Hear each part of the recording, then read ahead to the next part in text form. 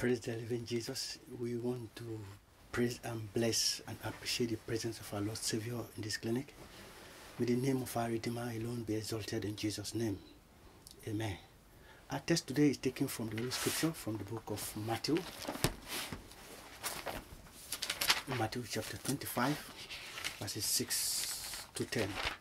Matthew 25, verses 6 to 10.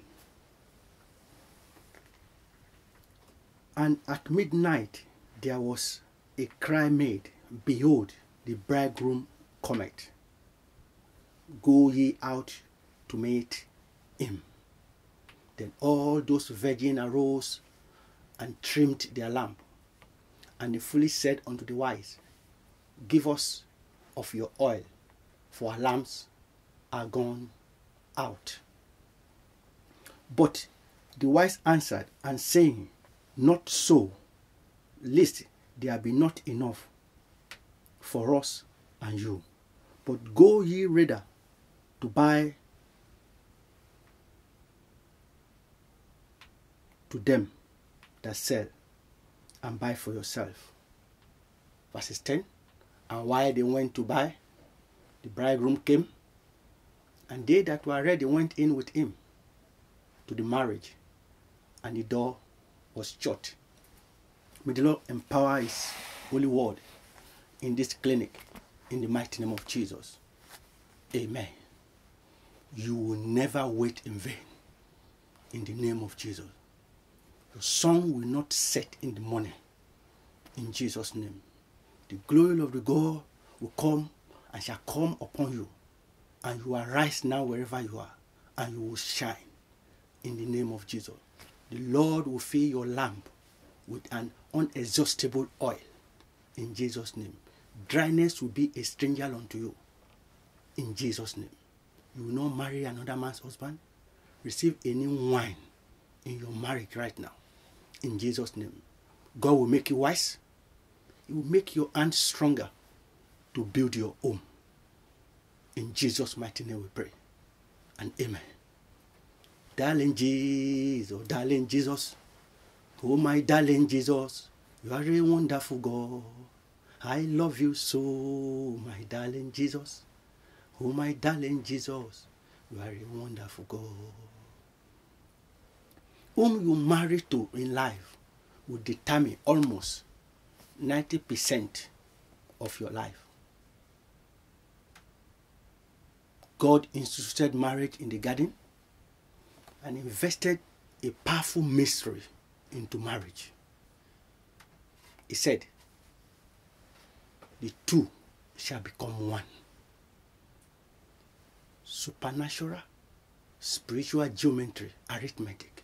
1 + 1 is equals to 1. In that case, whatever cannot defeat your husband cannot defeat you. Who your husband will determine how far you go in life. Who is your husband or who is your head? The text revealed unto us about the 10 virgins waiting for their dream husband. 5 were shot outside and they remained single. The other 5 were married. God put so much power in marriage that the moment to get married, things begin to change. Your status change. That the moment to get married, your status change. And number one thing that will change is your name. According to the book of Isaiah, chapter 4, verses 1, Isaiah.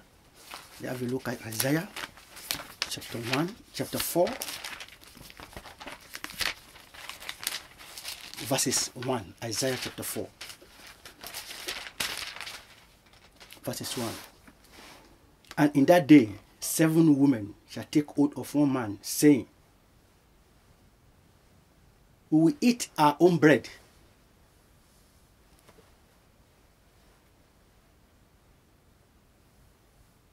and wear our own apparel.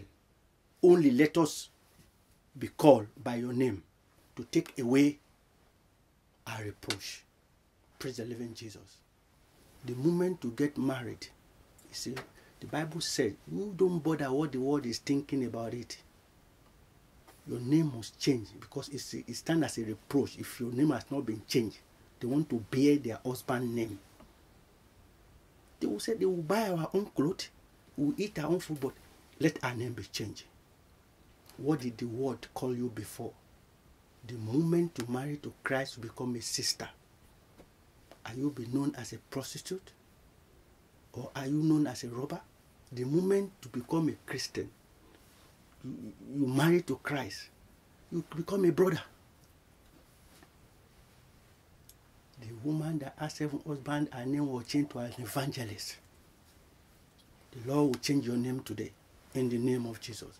The number 2 thing that will change is your accommodation. In the book of Psalm 27, verses 4, it reveals unto us, one thing I have desired of the Lord, that I may seek after, that I may dwell in the house of the Lord all the days of my life, to behold the beauty of the Lord, and to inquire in his temple. He wants to dwell in his husband's house. Dwell in the house of the Lord. You must evacuate your father's house. Praise the living Jesus. You must behold the beauty of your husband. Another thing that will change is your responsibility. Before you are alone. But now your responsibility change. You wake up in the morning, you say, good morning, darling. Good morning, Jesus. Good morning, Lord. You say good morning to your husband. Responsibility change, you have to cook for your husband. You praise him, you worship him. Offering and sacrifice. A good delicacy. That you will not starve him unto death. And number 14 that will change is your associate and your friend. Book of Psalm chapter 1 verses 1 revealed unto us, there are some places you don't need to stand. There are some places you don't need to sit. There are some people you don't need to sit with, to stand with. That's why the Bible told us in the Bible passage you read. It said, and the door was shut. The virgin was separated from the married.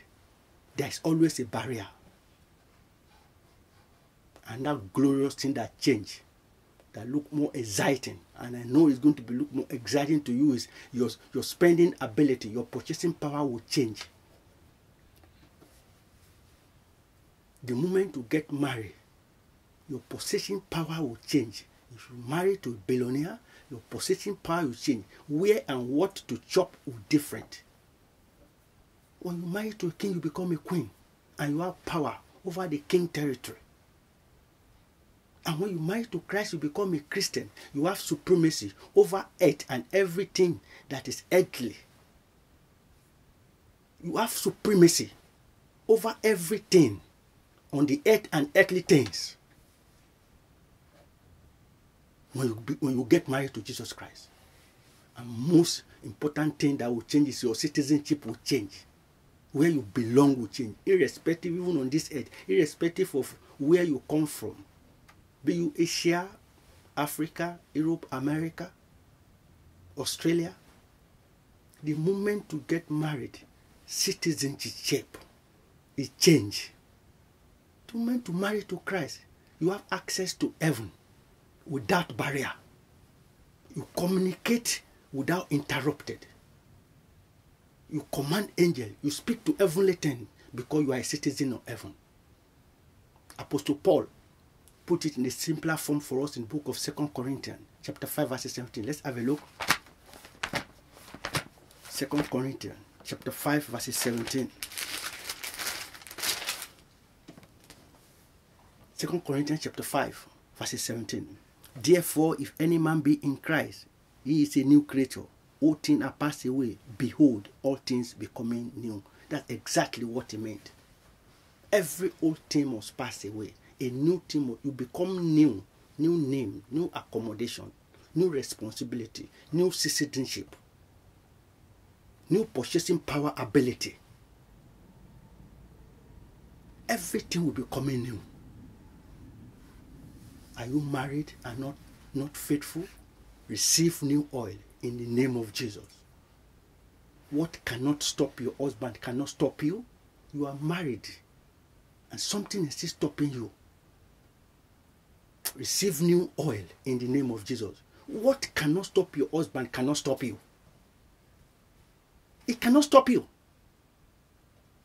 Because it doesn't stop your husband. You cannot marry a doctor and be suffering from a mere headache. The Lord have mercy. You cannot marry a cloth maker and be walking naked in the street. It is impossible. Or are you thinking within, why then we have sickness, stagnation, and failure? The truth is this. Majority are still courting and dating, although they are like the virgin. They are virgin, they are believers. But they are not yet married. They are courting, they are dating. Stop playing game with the lover of your soul. There is a lot of benefit. He has made a lot of provision, not until when you get married. If you are going out ordinarily, if you are going out with a sister, you don't give the sister a access to your Visa card. Not until when she becomes a wife. Then she can have access to the purchasing power. I assure you, nothing stopping from going to the cross. Nothing will stop you from attaining your destiny. In the name of Jesus. He never failed. And speaking to you, you will never fail. In the mighty name of Jesus. Or are you single? You are still on your own. Come, accept him. There's a lot of benefit because the Bible says two are better than one. For you have a better reward. You need a companion. I assure you, it will carry and bear your burden for you. In a very short confession, I want you to confess and say after me, Lord Jesus, I heard about you today. I'm inviting you to come and be my Lord and my Savior. I want to marry you. Accept me. Wash away my sin. I want to belong to you. Accept me, O Lord, for I come in humility. In Jesus' name I confess. Amen. I want to congratulate you, friends, if I just say that word your prayer after me. Because Jesus was never tied down. Sickness will not tie you down. In the name of Jesus. Because we are not married, has sickness in your body before? Because sickness does not dwell in his body. That sickness will disappear in Jesus' name. So it is not possible for the wife of a butcher not to have a meat in the soup. The Lord will supply all your need. In the name of Jesus. There is a lot of provision our husband has prepared for us. Only when you get married to him, you have access to it. Especially for the new lover. You just got married right now, you just confess him as your Lord and Savior.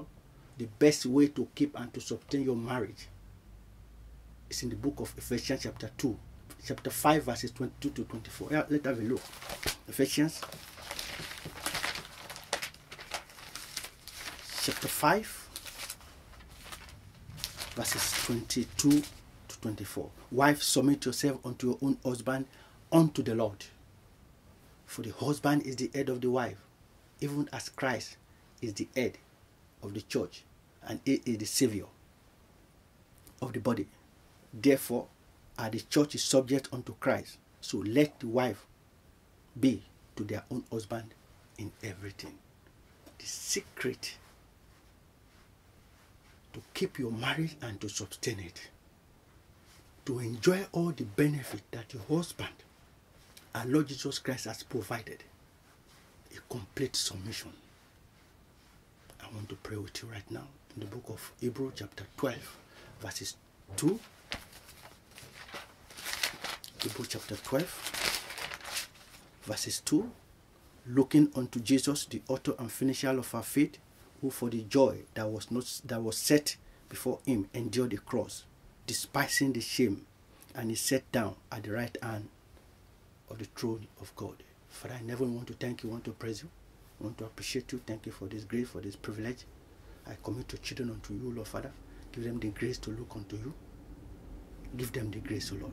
And I pray for this spirit of submission, complete submission to Christ. Receive it wherever you are. In the name of Jesus. Thank you for answer prayer. In Jesus' name we pray. Amen and amen and amen. I want to congratulate you because a testimony is coming. I want to assure you the testimony is coming. You will enjoy all the benefit of the marriage. You can find our contact on the screen. Tell us about your new marriage. And I assure you, the Lord will help you and He will retain it in the mighty name of Jesus. Join us next Thursday for another brand edition of Faith Clinic. Till then, stay connected and God bless you. In Jesus' name, amen.